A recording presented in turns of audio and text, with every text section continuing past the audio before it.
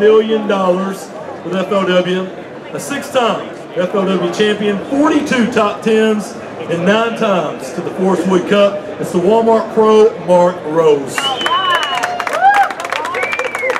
Chris? All right, stop number 4 on the 2016 tour.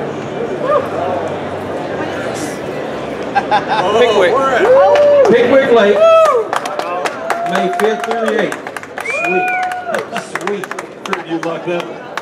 You've been to Pickwick a few times, right? Yeah, I like that lake. Yeah, that's where you learn the electronics, right? Yeah, I was just getting into offshore fishing about the time I was going to Pickwick every day, and most days, or Gunnersville, or Kentucky, and yeah, I spent a lot of time idling out there learning those electronics, and was blessed enough to have some success.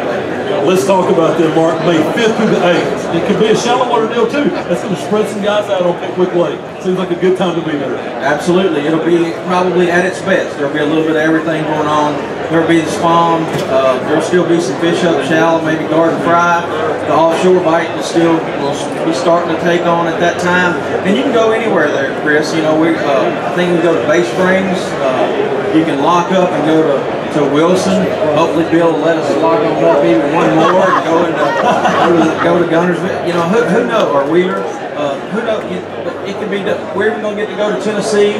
A lot of that's been straightened out. We used to not be able to go in the past, so it'll open up a lot of water. I know it's a pretty big field, but Pickwick will be able to stand. And last time we were there, a guy won even on up into the Florence, so it's going to fish good. Absolutely. You know, they just had the high school world finals there this past week, and man, those kids caught them big. And that's in the middle of July, which, you know, usually on the Tennessee River, that's kind of a tougher bite.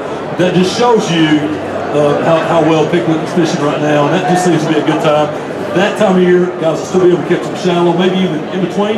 It's going to spread some guys out, and that's going to be a great venue. Florence, Alabama really doesn't get any better than that. They're a great host for tournaments. Could be the best stop of the year. There you go. Let's hear it from Mark Rose.